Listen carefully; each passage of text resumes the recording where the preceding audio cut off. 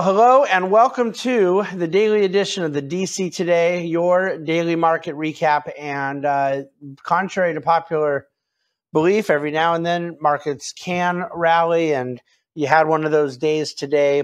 Even in the midst of a bear market, you had a lot of upside momentum, but it didn't start that way. Last night, the Nikkei at one point was down 600 points, well over 2%. And although after the time I went to bed, it came back a bit, it closed down 1.5%, 397 points. So I definitely woke up to a very challenged market. And here's what happened. And it did not create the rally in markets right away. But I want you to think back to what I said yesterday about my working theory that the liquidity coming out of the financial system and the upward pressure on U.S. bond yields and really all sovereign bond yields globally was putting the Fed in a very difficult position, and that the Fed was likely going to use quantitative tightening to blink before the Fed funds rate.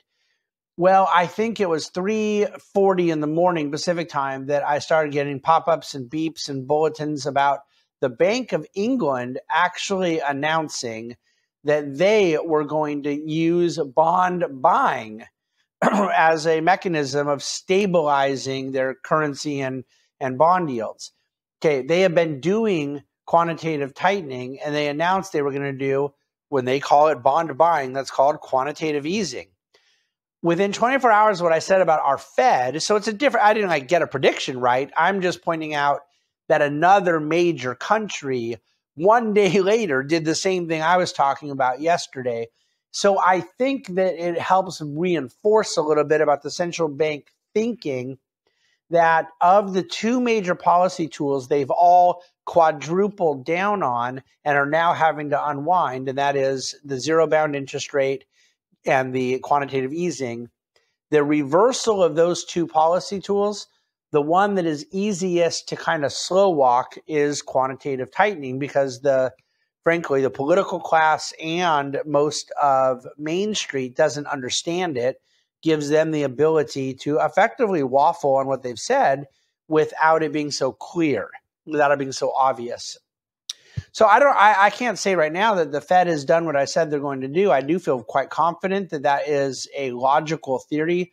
But I thought it very important to point out that the Bank of England, in fact, is doing it now and saying, and once we stabilize things, we'll go back to our tightening. But it's quite odd to be in the middle of selling bonds in the marketplace to announce you're going to start buying bonds to stabilize your financial system. But again, the U.S. stock market rally today was probably more of a simple relief rally. Things were significantly oversold. When you have the largest market cap company in the U.S. down, Apple is the largest market capitalization company in the United States, and it was actually negative over 3% at one point. I think it only closed down over 1%.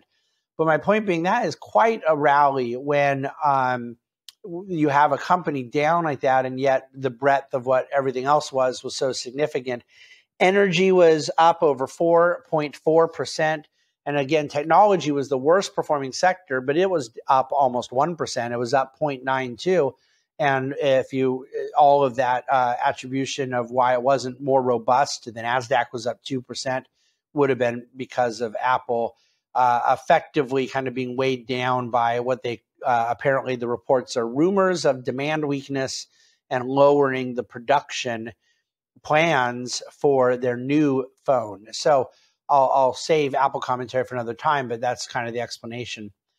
So the overall story, S&P up about 2%, Dow up 550 points, up almost 2% as well. And the other thing I'd point out, the Dow being up 550 should be the end of the story. But again, it gave up 120 points. It was up 670. It gave up 120 in the last 5 minutes. And the only reason I'm bringing this up is to make it abundantly clear to listeners, especially those of you that are clients of ours that are engaged in our philosophy and smart enough to know that these technical day-by-day things are just so stupid, so dumb. But to get a better understanding of how markets work, you have a technical factor putting major downside pressure in the closing minutes most days right now, and it's sizable. Okay, so if one of us wants to jump on a screen and sell millions of dollars of stock, and for some small investors it could be thousands of dollars, whatever it is, obviously that can't move markets. But to see 120 points go away in 5 minutes, there is either ETF factors, large option covering, short, and it could go either way, positions being taken off that are levered or put on. It isn't important. I always get to find this stuff out in hindsight, but I don't get to know it in advance or in real time. But I just want to make clear that the additive volatility late day is clearly coming from extraneous circumstances, and I bring it up because it speaks to extraneous factors, technicals, and movements in the market. Public policy, Senator Joe Manchin, indeed, he went out with a blaze of not glory on this one. He's not getting his promised pipeline. His energy provisions, he had to pull from the conditional resolution to fund government. It ended up passing once he pulled his adjacent connected bill that he was promised. He was unable to get enough Republican support, and enough Democrats killed it that he did not get any of the things that he had traded his climate spending bill for. So I've been watching politics a long time. I don't say that braggingly because I actually am ashamed of it, but in my entire life, I don't know that I've ever seen a senator get played this badly. And what happens next really is going to depend on what happens to Senate leadership. I think Manchin still has a chance of getting some version of what he wants done in a lame duck session if there's a change in Senate control. But I don't know how you can kind of handicap where these things go until on Manchin's particular bill, until you know what Senate leadership will be post-election. Other policy news real quickly before I move to housing is that there are reports again, and they were circulated not just in Fox, but also Bloomberg, CNBC, all financial media, and no denials that came out that all three, Treasury Secretary Yellen, Brian Reese, who is President Biden's National Economic Council Director, the same role that our own Larry Kudlow had in the prior administration, Reese has in the Biden administration at the NEC, and then Cecilia Roos, who is the head of the chair of the Council of Economic Advisors, that all three would be planning to leave their positions after the midterms. Now, there was not confirmation of this report nor denials, but it was from credible sources, reported multiple outlets, blah, blah, blah. I don't have any confirmation to give you, but I think that would be very interesting. It's not at all surprising when one goes after midterms. It's not at all surprising when all three wouldn't make it through a whole 4-year term. But if they're all three going to be going in unison after the midterms, that would be interesting to see what kind of shakeup it would create in the economic policy portfolio of the Biden administration. Okay, the National Rent Report came out for the prior month, showing a 0.2% month-over-month drop in rents. The median rent of residential living. This is the first time the national median rent has declined in over 2 years. Wasn't a huge decline, but again, even though I don't expect to see this into the inflation data, it most certainly is going to have a lag, and yet is putting disinflationary pressures into housing. Speaking of which, the average cap rate right now for apartment buildings is about, well, before today, because the 10-year got hammered, the 10-year rallied huge today, the yield got hammered. It was about 25 basis points. And I mean, just think about that.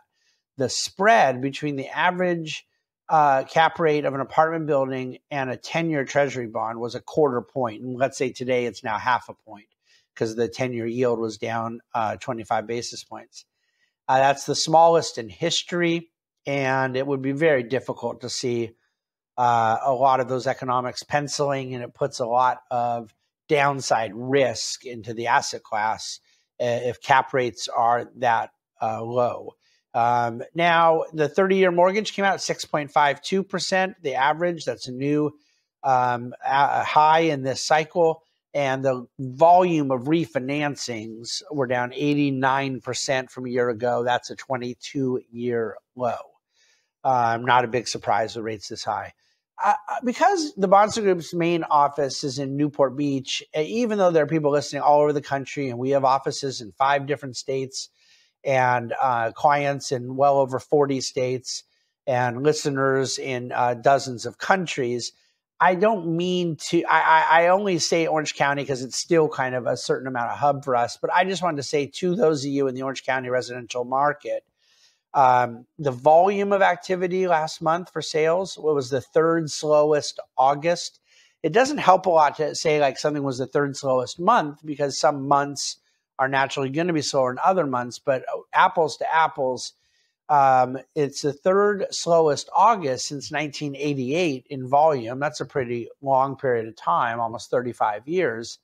And median prices for the whole county are now down 6.6% since the month of May. So in 3 months, you've had over a 6% drop in median prices and a significant drop in volume. And I bring that up because Orange County is an affluent county and generally thought of in a more protected zone of pricing. And yet my working thesis here is that unlike most credit-oriented financial crises, because I believe this is going to be an affordability and valuation-driven adjustment, I think the most expensive property is the most vulnerable. Is housing going the way of 2008? No, no, no. I say it all the time. Even one who believes we're due for a long overdue correction, we're not talking about 2008 circumstances. You have to remember that 80%, this is just a disgusting statistic, 80% of mortgage volume in 2007, late 06, early 07, right at the peak of that, what became subprime crisis, 80% of it had sub 760 FICO scores. So credit scores that were either not great, but okay, or flat out bad. 80% of all mortgage volume nationally. Today, it's less than 35%. So you just have an entirely different credit profile, an entirely different equity position. And of course, you have an entirely different banking system as far as the amount of leverage in the system and counterparty risk and other very complicated financial elements that were unique to the GFC. I can believe and do believe 2 things at once, that we are due for a housing price correction and that it is not something synonymous with what happened in 08. And so that's our theory. We're sticking to it. Feds, central banks all over, what are they doing about quantitative tightening? Equities rallying as bond yields fell. We've been saying that one had to happen before the other did. It happened today. Will it be followed through on tomorrow and Friday? We don't know. We'll see. It's immaterial long term, but obviously in the short term jitters that people have of the current market, a lot of people have their eyes on it. You know we're going to have our eyes on it. It's what we do. My partner, Brian Seitel, will be bringing you the podcast and video tomorrow as I am up at the Reagan Library. I'm recording here from my hotel, but tomorrow, ready for a big event. You'll hear more about it tomorrow. Read thedctoday.com. Get ready for a dividend cafe on Friday about tough markets. We're here for you. Thanks so much for listening to and watching the DC Today.